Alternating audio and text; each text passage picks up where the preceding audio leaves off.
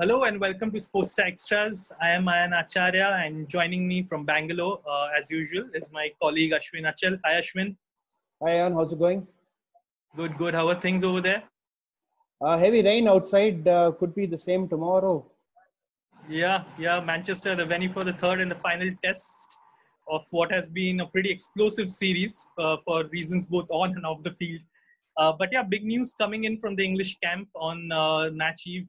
Jofra Archer and Jimmy Anderson have been included in the 14-man squad. So your comments on Archer's return to the fold?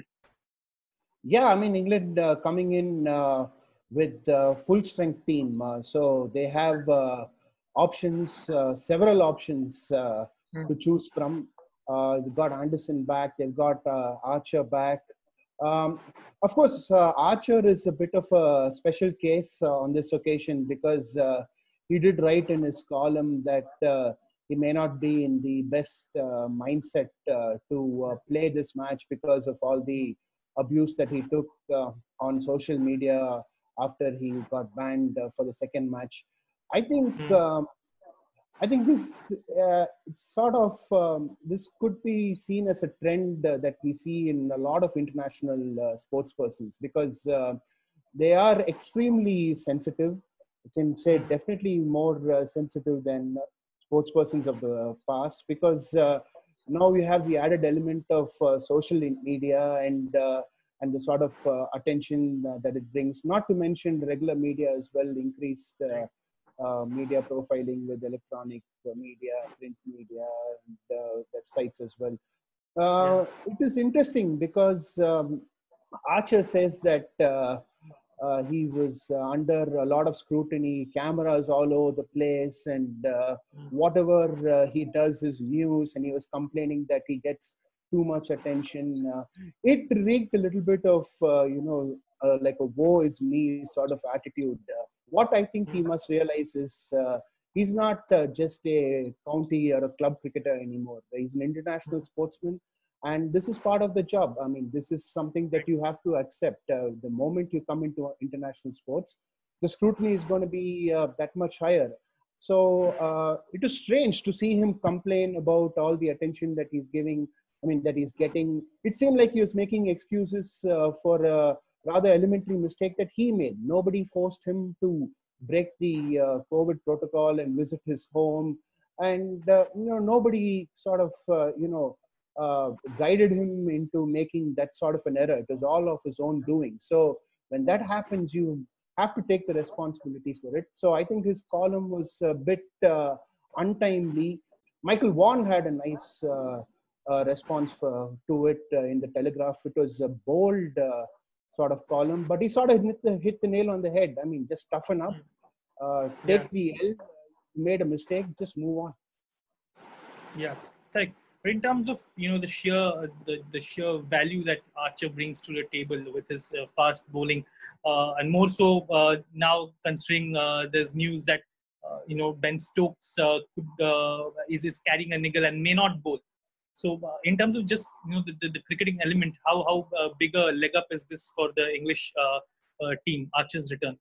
Huge impact. I mean, whatever be his personalities, traits, or whatever else, when he has the ball in his hand, huge impact. I mean, we saw that in the first test, even though England lost, he was the man with the ball. I mean, he had the batsman hopping all over the place, bounce, pace, everything that you want from a strike bowler. So, especially now with even Anderson is back, available for selection. Anderson plus Archer plus Broad and maybe either Wokes or Sam Curran.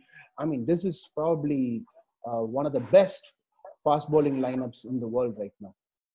Correct, absolutely. And Joe Root just asked earlier, had said that Archer is looking in a good space as far as his bowling is concerned. He was wearing a quote unquote big smile during the nets, so indications are that he will be in the playing 11 in all likelihood. But do you reckon the veteran pace duo of Broad and Anderson could be back in action in Manchester? I think they will, because you can't take Broad out of the team or the playing Yeah, 11 now based on his kind of fixed performance. himself at the moment. Yeah. Oh yeah, yeah. So he is the man in form. Wokes possibly could make way. Sam Curran, both were quite impressive in the second test. But when you have a bowler of James Anderson's class in these Yeah. conditions, somebody has to Correct. make way for him. Somebody, Yeah. Yeah. one of either Wokes or Curran. I'd probably go with Curran because Wokes did get a few wickets in the second test. Absolutely. But what's also interesting in this 14-man squad is all the 6 bowlers that England have named have played the first 2 test matches. And England, well, because of reasons of the field as well, were forced to sort of play 2 very different pace attacks. Save, of course, Ben Stokes, who was part of, both the test matches. But now with a doubt, surrounding his bowling capabilities in the final test, do you reckon England might want to bowl an extra seamer drop down this, given the rain forecast in Manchester? Yeah, that is an option. Stokes, if he's not able to bowl, I think additional responsibility will be on the other pacers. I think if they go with 3 or 4 pacers, they will have to bowl a few more overs. Though I don't see them. It's not like they are playing in India where the pacers or the bowlers might have to stay on the field for 120, 130, 150 type overs. I think, additional load, but not too much that it would be too much of a big burden for them. Yeah, and credit to the England setup as well. I mean, they have got another test series lined up right after this against Pakistan. And it's commendable the way they have rotated their fast bowlers. I'm sure because, James Anderson was asked the other day if he was dropped or rested for the second test. And Anderson, well, did say that he was rested. So it's all part, seems like it's all part of the workload management plan that ECB has worked up, considering these guys are coming back after a long break and playing 2 back-to-back high-profile test series. Yeah, you're right. Anderson was rested in the second test. Broad was rested in the first test. Yeah, Broad was rested. Yeah, the management could justify Broad it. might But disagree. Sorry? Broad might disagree he was rested. Yeah, I'm not sure if the players agree with this, because when you are an international cricketer or a fast bowler, batsman, whatever be the case, you want to be out there on the field whenever possible, as long as you're fully fit. I mean, Correct. Unless you are overburdened and you ask for a break because it's been an insanely long season, I don't think any of them really want to be rested. I think this is something that the team management makes a call, because if you're Broad or Anderson and you're fit and you have home conditions and they have not even played for that long. I mean, nobody has played. It's been a long time since any sort of sports has happened, or any sort of cricket has happened. You would like to play. I'd say that I don't particularly agree with this load management. I mean, what load are we managing here? Because it's not like they're coming off the end of an insanely long and grueling season. Correct. So yeah, that was about England. West Indies have their own set of problems to sift through. Right, the pace attack looked really good in Southampton when things were going their way, and extremely flat despite bowling first in friendly conditions in Manchester. So do you see some chopping and changing in that particular department for West Indies? Shannon Gabriel is the only one that we have questions about, because he was not at full fitness in the second test. Of course, today they had a press conference and it was clarified that Shannon Gabriel is fully fit and he will take the field. But from what we saw in the second test, he was moving a little gingerly. He was not making any effort to do any fielding at all. He was just sort of standing there. So that is the only question fitness-wise. But given that Chase took 5 wickets in the first innings, it is possible that they could go in with a specialist spinner with the big man Cornwell coming in. But apart from that, I think the rest of them sort of pick themselves. Correct.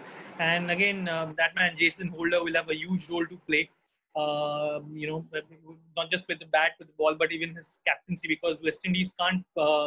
They still have a chance, because if it's a drawn series, they will retain the Wisden title. So they've got everything they play for, and Holder will be one of the key men for West Indies. He has to promote himself up the order, and Yeah. I think we've discussed this a few times before. Yeah. At least above Dowditch, because at least above Dowditch, if not further up, because Dowditch, wicket-keeper batsman, all right, but not technically sound. At least not as technically sound as Holder. We saw in the second test, Dowditch had a problem with moving too far back and across, leaving his leg stump exposed, and also becoming an LBW candidate. Holder needs to move up the batting order. I'm not sure why he doesn't give himself enough credit as a batsman. I think it's time to. I think it's time he realizes that he's much better than. If we've been of course, he was just recently. He recently was overtaken by Ben Stokes, became the number 1 all-rounder. But if you've been the number 1 all-rounder for a year, and Holder himself has in the past said that he would consider batting up the order, and he's got all the shots in the book. He's got a solid defense. I mean, all the more reason for him to come, as you said, at least over Dowditch, because number 8 and Holder, I mean, it just doesn't mix well at the moment. Given what's at stake in Manchester, because if West Indies can somehow win this Test match, it'll be huge for Test cricket in a country that has otherwise sort of shown the tendency to gravitate towards the shorter format. Yeah, true. Maybe Holder fancies himself as a bit of a crisis man when it comes to batting. That is the only reason why he would come that way down. Maybe he feels that he can bat very well with the tail. So maybe that is why he sort of demoted himself. But other than that, it doesn't make any sense at all. Correct. So yeah, let's see how things pan out when day 1 gets underway in Manchester. And this has been a pretty roller coaster ride of sorts, even with the social narrative that has been woven around this series, the Black Lives Matter. Both teams will once again take the knee before the start of play on day 1. That's a pretty commendable move, considering sports around the world, varying sports have taken a stand. Good to see cricketers too doing their bit. Absolutely. I mean, this is something that we keep wondering about Indian sportspersons all the time. Why not take a stand on pressing social issues? Okay, Black Lives Matter may not, have much relevance here in India, but we have our huge share of social issues. But you rarely see Indian sportspersons take up the cause vocally. And I think we have to appreciate the cricketers. Both from England and West Indies for taking up the Black Lives Matter cause seriously.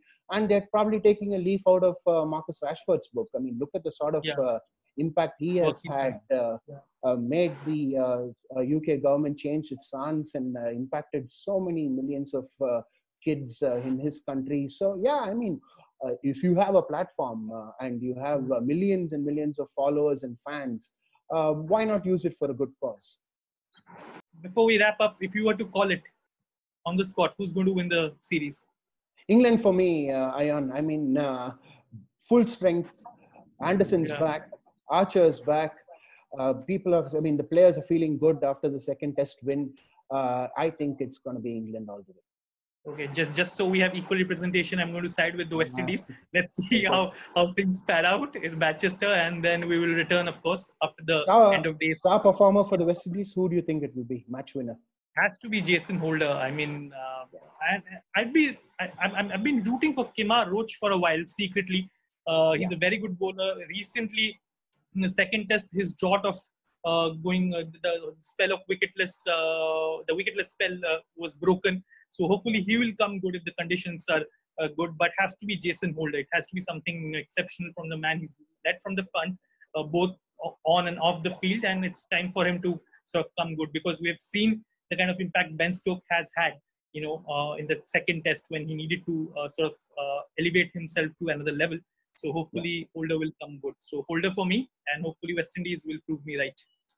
So, Let's hope so. They'll make for a really interesting match and an interesting series. Absolutely.